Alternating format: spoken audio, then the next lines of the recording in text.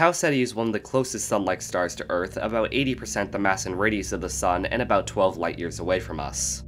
Because of this close distance and similarity to the Sun, this star is one of the most commonly featured systems in science fiction, and because of that, a lot of people have tried to find out what planets exist in the system. For a while this was going pretty well, and only a few years ago there were as many as 8 candidate planets around Tau Ceti, ranging from small rocky planets to large gas giants. If all of these planets were real, it would tie Tau Ceti with the Solar System and Kepler-90 for the largest number of known planets in a single system, which is pretty exciting. And most notably, 2 of these planets, Tau Ceti E and F, were in the habitable zone where temperatures are right for liquid water to exist. Unfortunately, I have bad news. None of the candidate planets around Tau Ceti have been confirmed, and none of them are even likely to actually exist. Several of them have been refuted, and even the existence of the habitable zone planet Tau Ceti E is dubious at best. So what's happening at Tau Ceti? Is there any hope for any of the current candidates to actually be real?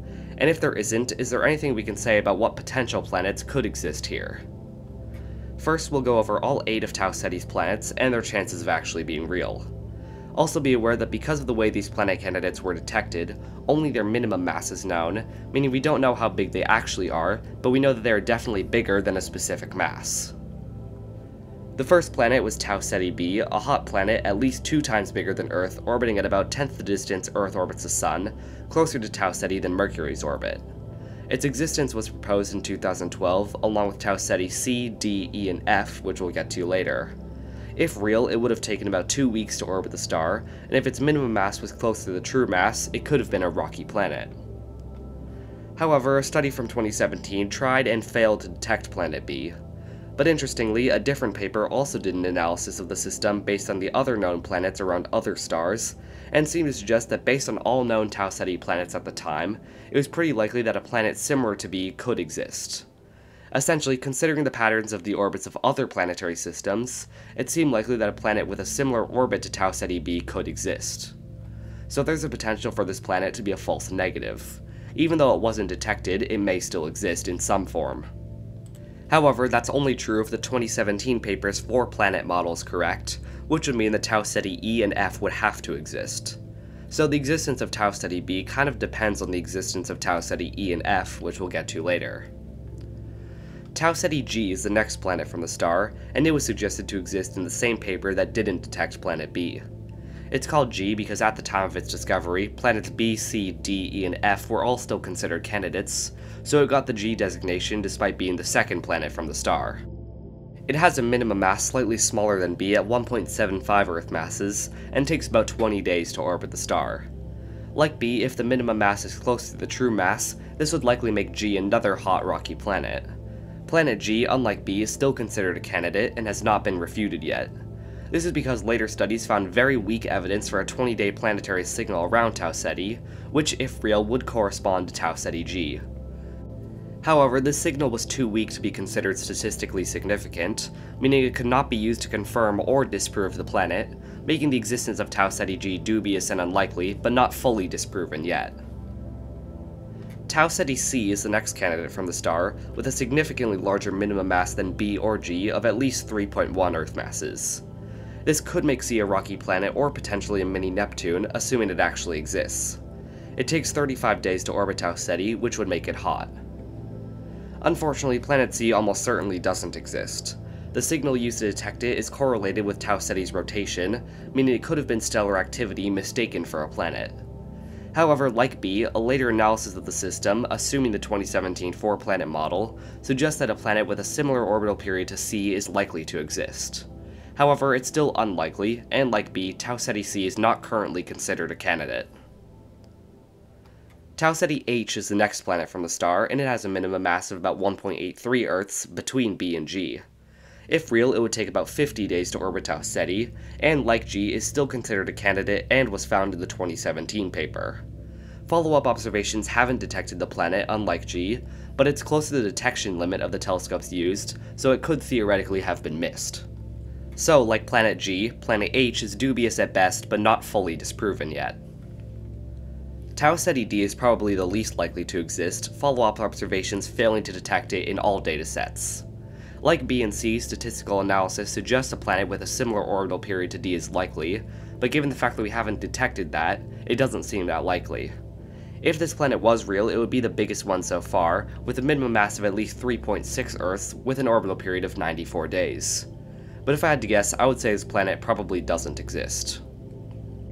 But now it's time for the moment you've all been waiting for, Tau Ceti E, the first planet close to Tau Ceti's habitable zone, and if real would provide some evidence in favor of planets B, C, and D.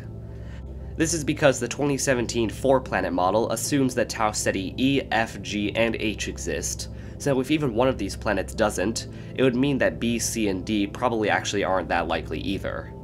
So far we've seen that G and H have a low but non-zero chance of existing, so what about E and F? And if they do exist, could it be habitable? Well, first off, E's minimum mass is 3.93 Earths. Rocky planets rarely get this large, and keep in mind that is the minimum, and E could be significantly larger. In fact, Tau Ceti likely faces Earth pole on. Since planets usually orbit their star's equators, this will mean that significantly larger true masses for all of the planets are likely.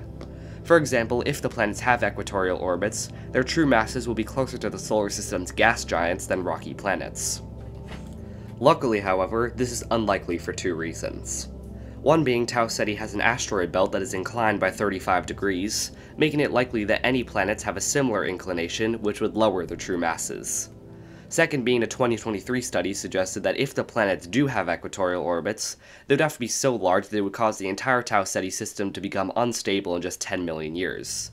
Given that Tau Ceti is 8 to 10 billion years old, this is unlikely, and it seems that the planets likely have smaller masses, closer to mini-Neptunes than gas giants. Given this, I would personally guess that Tau Ceti E is a warm mini-Neptune and not a habitable rocky planet, assuming it exists. It's about half an AU from Tau Ceti and receives a similar amount of light Venus gets, giving it a temperature of 154 degrees Fahrenheit or 68 Celsius, assuming an Earth-like atmosphere, which is unlikely. I would expect E to be hotter than this because larger planets tend to have larger atmospheres which trap more heat. It takes about 162 days to orbit Tau Ceti. But none of this really matters because a recent study failed to detect Tau Ceti E, despite the fact that the telescope used should have had no problem doing so. This casts serious doubt on the existence of Tau Ceti E, and if E doesn't exist, then B, C, and D probably don't either. Tau Ceti F is the next candidate, and there's a large gap between it and where Tau Ceti E would be. F is about 1.3 AU away from its star, further than Earth and close to the distance Mars orbits the Sun. It takes 642 days to orbit Tau Ceti and has the same minimum mass as E, at least 3.93 Earths.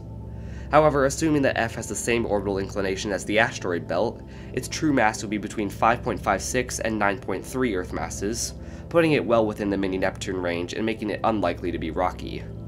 F only receives about 28% of the light Earth does, unlike E, which would have received 91% more if it was real. This actually does narrowly put planet F in the habitable zone, but given the fact I would guess it's a mini-Neptune and not a rocky planet, it's probably not habitable. It's also too small to make any large habitable moons likely. Anyways, planet F was below the detection limits of the telescope used in follow-up studies, so even though it wasn't detected in those studies, it could still exist because the telescopes just weren't precise enough to detect it. So planet F remains an unconfirmed candidate. Tau Ceti I is the last current candidate planet of the system, and is different from the others in that it has a maximum mass instead of a minimum mass, and that maximum mass is 5 Jupiters.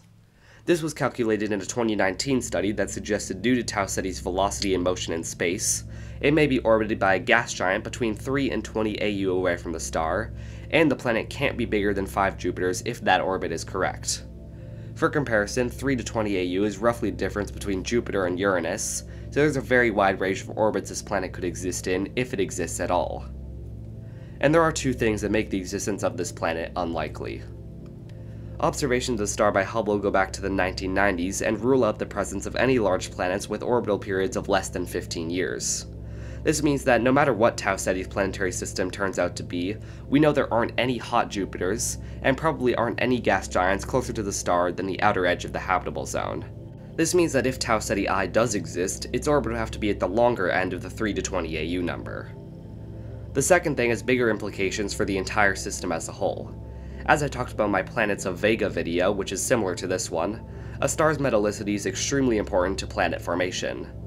Essentially, the more elements heavier than hydrogen and helium a star has, the more often large gas giants form around it, and planets just have an easier time forming in general. For Tau Ceti I, which is a fairly large planet to exist, Tau Ceti would likely have to have a pretty high metallicity. However, it doesn't. Tau Ceti's metallicity is significantly lower than the Sun's. This means that not only will planets have a harder time forming around the star, the planets that do form will, on average, be smaller. So this casts doubt on Tau Ceti I's existence, but doesn't rule it out.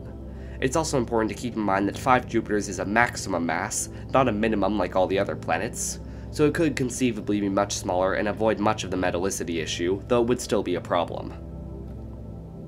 So those are all the current planet candidates of the Tau Ceti system, and as you can probably see, we've had a lot of bad luck finding planets around the star. Planets B, C, and D probably don't exist, but their existence becomes more likely if planets E, F, G, and H exist, but E and H haven't been detected, G was only detected extremely weakly if at all, and F is below the detection limit and can't be confirmed or ruled out right now, but it was proposed in the same study that proposed B, C, D, and E, which clearly hasn't had a very great track record so far, and I is just off doing its own thing. We know large gas giants in the system are unlikely due to the star's low metallicity in Hubble observations, but this has happened with other stars before. Barnard's star, for example, has had a complicated history of refuted planets, but only a few months ago we finally definitively confirmed 4 small rocky planets in the system. So, with all of this in mind, what could Tau Ceti's planetary system be like? This part of the video is based on my own speculation, which is informed by other planetary systems we know of, and some papers about how the metallicity of stars impacts planet formation. If I had to guess, I am optimistic that Tau Ceti does have planets, but I wouldn't be surprised if they are all small rocky planets, with very few, if any, planets much larger than a mini Neptune. This would explain why we haven't confirmed any planets yet, as they'd be too small to be detected with modern equipment. Tau Ceti's low metallicity makes planets existing here less likely than the solar system, but I don't think it makes them unlikely. But the star just having no planets at all may also be a possibility. But no matter what, I'm very skeptical that any of the current candidates are real. Even in the most optimistic possible scenario, I think that F, G, H, and I could exist, but even this is unlikely, and it wouldn't surprise me if all 4 of these planets are completely refuted as well. For now, we'll just have to wait until more studies of the system can be performed. Though one interesting thing I'd like to mention is that even though most of these planets are refuted, the letters of each are still going down the alphabet. Tau Ceti I was called I despite it being found after B, C, and D were refuted. So I wouldn't be surprised if the next batch of Tau Ceti candidates started being called things like Tau Ceti J and K, which are letters no exoplanet has ever received before. I think it's kind of funny that we could end up in a world where Tau Ceti's only confirmed planet is like Tau Ceti L, which would suggest it's the 11th planet in its system. But with that, that's where I'll end this video. Hopefully we're able to find planets around Tau Ceti soon, or confirm any of these candidates. Thank you for watching. If you enjoyed, check out my other videos about exoplanets and space exploration.